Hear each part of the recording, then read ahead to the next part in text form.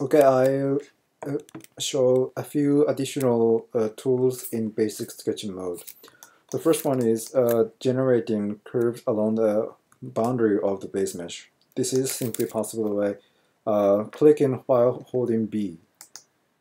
Yeah, this will generate a loop that runs along the open boundary of the base mesh. And another tool is explicit creation and deletion of patches. So you can delete a patch by holding V key and clicking within over an existing patch, and the patch is deleted this way. And you can create a patch by holding X key and then start dragging from one of the boundary and then releasing the mouse somewhere in the middle of the region.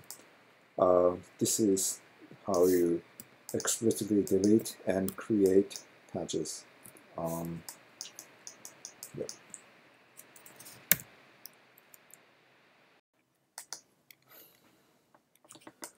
Finally, another tool is to clean up some mess around the corner.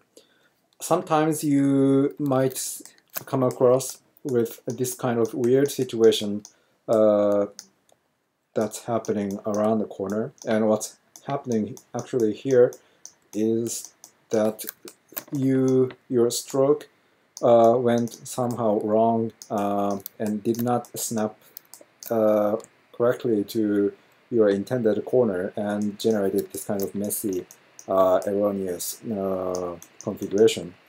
And you can manually work with them and manually clean them up, but also there's a handy tool in this basic sketch mode which is to clean up this mess.